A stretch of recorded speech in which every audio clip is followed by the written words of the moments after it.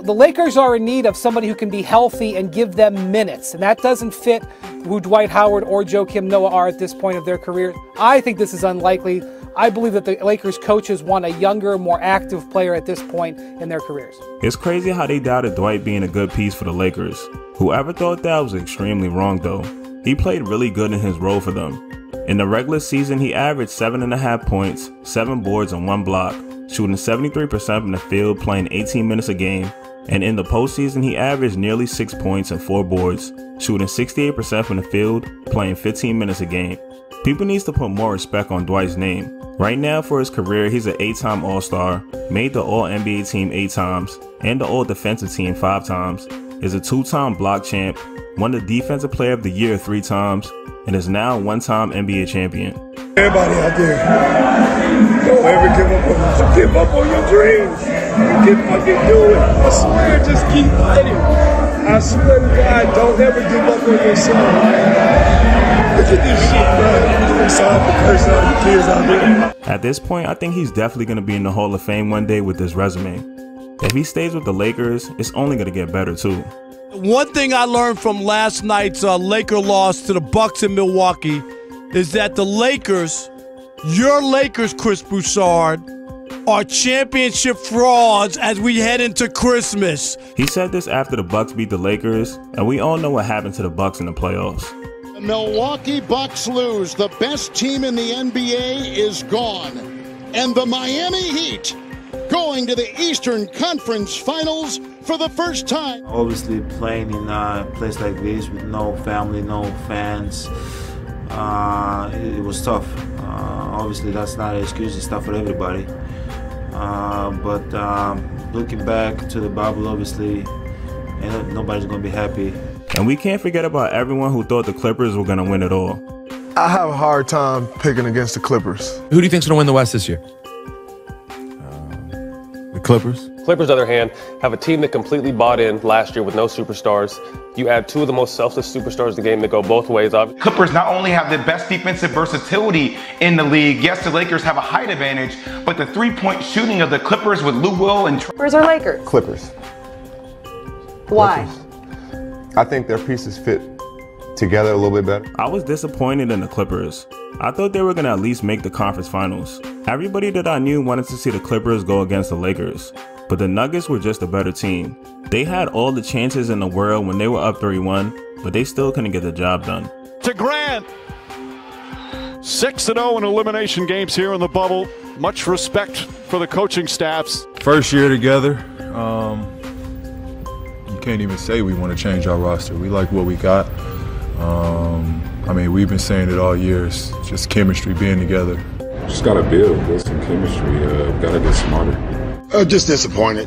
You know, I thought we had so many opportunities over the last 3 games to win. But listen, you got to give Denver credit. They kept playing, they kept executing, they kept playing together. You know, so right now, just disappointment. I can't wait to see how the Lakers are going to do next season. If Anthony Davis resigns with them, I can definitely see the Lakers winning it all. Because AD said this, I think he's definitely going to end up re-signing. 15, man. 15. We got 15 in. This is what we do, man. We got 15 in. It's second, my first, man. We're going to run it right back. Run it right back, man. But if he didn't say they were going to run it back, I still would have thought he was going to stay. It doesn't make sense to leave a team that you just won a championship with that's pretty much going to have the same team next season. Y'all know this for. Y'all know this for. Y'all know this for. Y'all talking about the Greek Freak. He the first one with it. He the first one with it. Yeah. He the first one with a ring. Yeah. And after 3 months, one team has emerged victorious. The Los Angeles Lakers are the NBA's 2019-20 champions. The league is going to be extremely tough with everyone back healthy, so it's not guaranteed they're going to win it all again. But what do y'all think? Can the Lakers win the chip again next season? Let me know in the comments. And if you like this video, make sure you hit that like button and subscribe for more vids. Peace. On the right timeline. I can't believe Jeff Van Gundy said this. If the Lakers traded LeBron, that probably would have been the dumbest move in NBA history.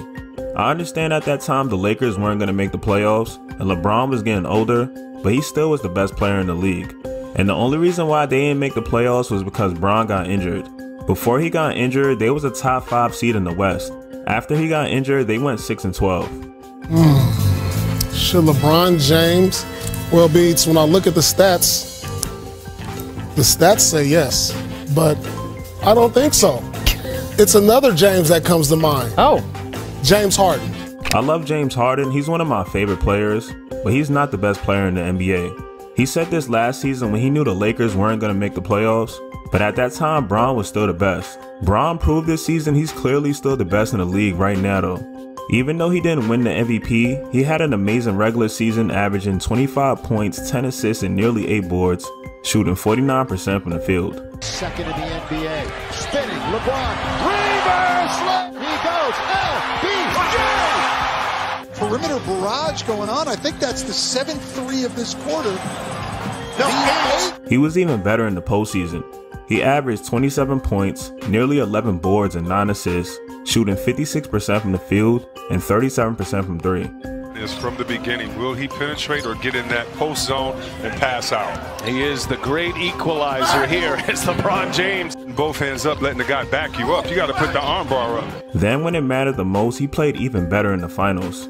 Nearly 30 points, 11 boards, and 8.5 assists, shooting 59% from the field and 41% from 3 is ridiculous. Like, I don't think people understand how crazy that is. We're probably not going to see another stat line like that in the finals for a long time. Drive, hop step, floats it up, bank shot is James in the post, catches and gets hammered. But like I said, I guarantee, like I say again, it'll be the worst move the Lakers ever did in their life, and they'll never win another championship. Guaranteed.